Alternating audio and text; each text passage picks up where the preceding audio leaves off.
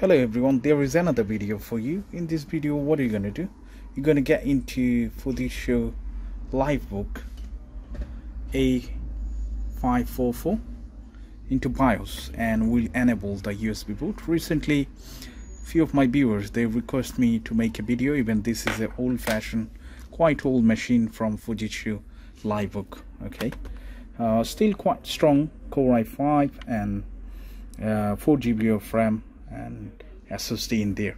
So I'm going to show you how to enable the USB boot due to reinstall Windows system on it. Okay, so this is my bootable Windows 10 disk. If you would like to know how to create it, you can check my another videos in my channel. Okay, so first of all, what I'm going to do, I'm going to keep the charger connected and press and hold to turn off the power. Okay, so once it completely turn off, you're not going to see any light in here.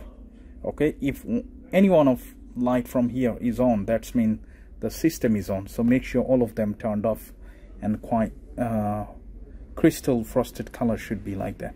Okay, so first what I'm going to do, I'm going to plug in my USB, which is bootable Windows 10.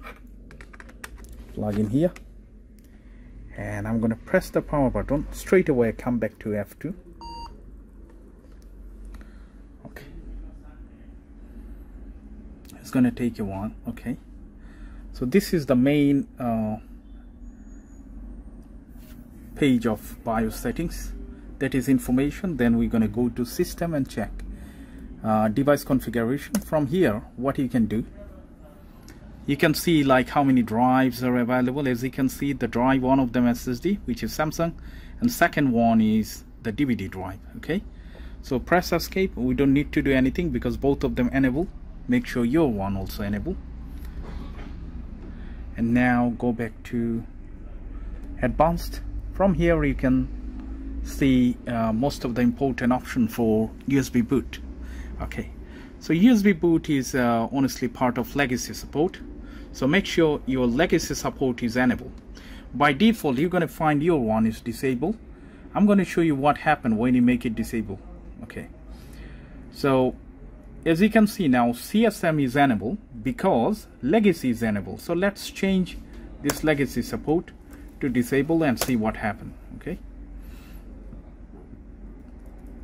now if you try to reinstall the system for bootable USB drive, it's not going to work. Why? Because the legacy is disabled. Now let's go to security, and from the security panel, if you go to the bottom one, this is called secure boot configuration. Hit enter. As you can see now, secure boot is disabled. When secure boot is disabled, you can't do nothing on it. So make sure you go back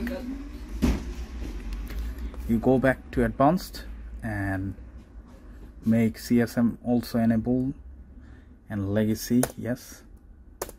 Leave the anytime USB charge AC, which is absolutely fine. USB 3 controller, of course you must need to keep it enabled, otherwise you're not going to get you're not going to see your USB drive if that is 3.0 version. Okay, and fan is silent, that is absolutely fine. Security option also good. Now if you go to boot, you can see all of them. Okay, the reason is the legacy is enabled. When legacy is disabled, you're not going to see all of them. Okay, so boot, here is the boot priority order. So first one is Windows Boot Manager. Okay, and second one is floppy disk, either you have or not. Okay, you can save as it is by pressing F10. Hit enter. Straight away, if you come back to F12, you're going to see the boot menu.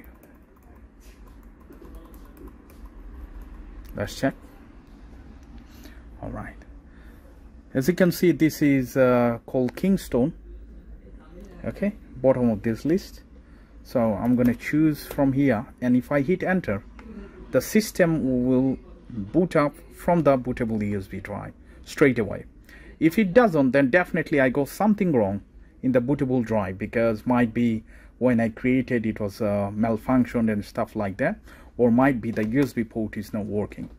Okay, so if you try in that way and still if it doesn't boot up from the USB, make sure you switch the USB port to another one, connect it in different one, and then still if it doesn't work, you definitely got something wrong in your bootable USB drive. So let's proceed and check what happened. Press enter. Now we're gonna able to see the Windows logo. Okay, so from the boot priority option, I did not change Windows Manager. The reason is, if you change it to USB first boot, then what's going to be happen when the Windows setup process would be completed, after restart it's going to start from the zero.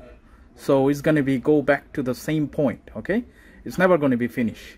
So whenever system will restart, due to complete the installation process, it will go back to the beginning again. So make sure you don't choose it from the boot priority. Okay, you're gonna choose temporary boot option by pressing F2. Okay, so now you know what should be the next. I'm gonna choose, sorry, it's quite fast, install.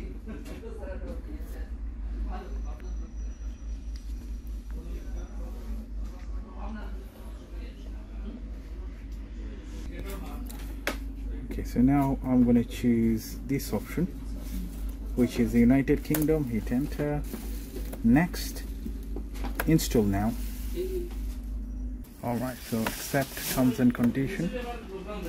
Hit next. And we're going to delete every single partition from here because we don't need it.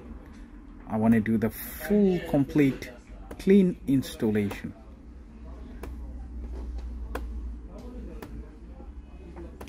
Delete all of them.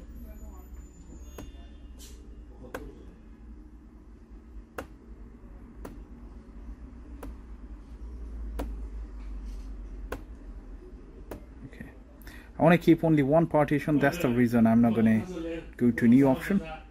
I'm going to hit next, and the main process will begin. So let it go to up until 100%, and then the job would be done. Anyway, that's how you enable the USB boot for this machine. I'm going to pause the video, just get to 100%.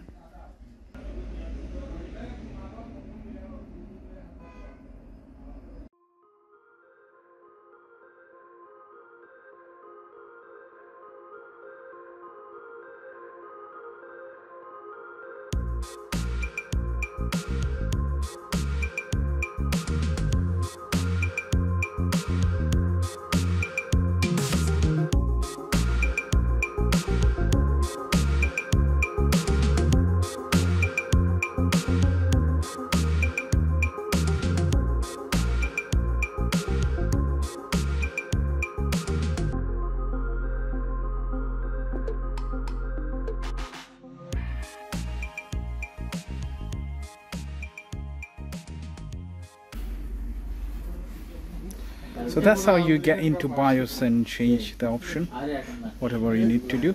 Let me know in the comment section if you have any difficulties. And I hope I will see you in the next video. Bye for now. Thank you.